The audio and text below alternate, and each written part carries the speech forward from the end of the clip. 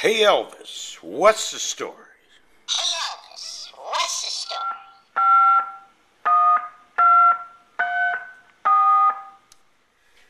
I've been getting hundreds of emails that seem to say the same thing.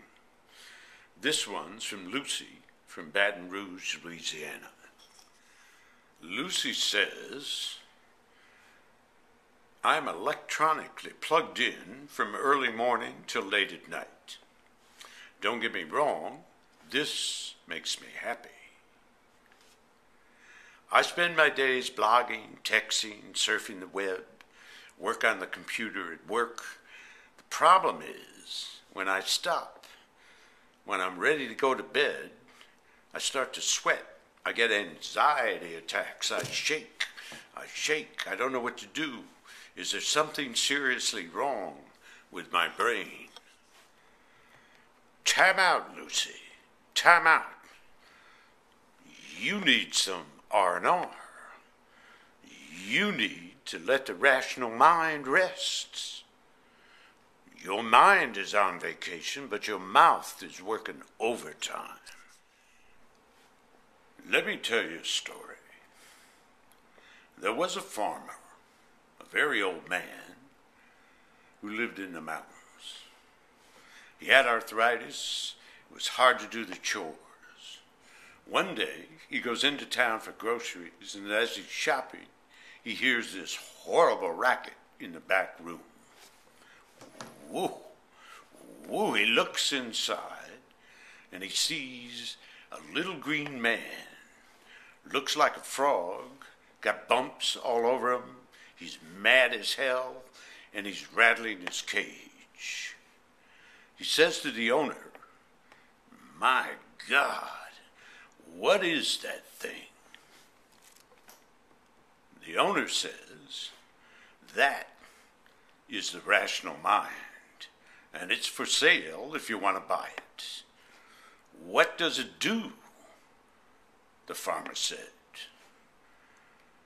The rational mind will do anything you say. If you give it a list, he will accomplish everything on that list.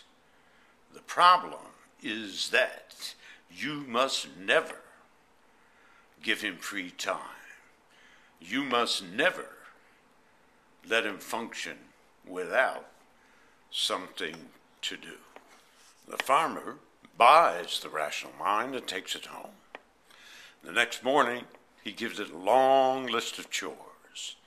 Chop the wood, plow the South 40, build a fire, sweep the floor, and the farmer falls asleep.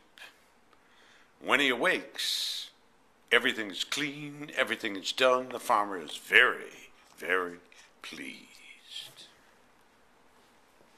The next day, the farmer wakes up, gives the rational mind the list, and goes into town.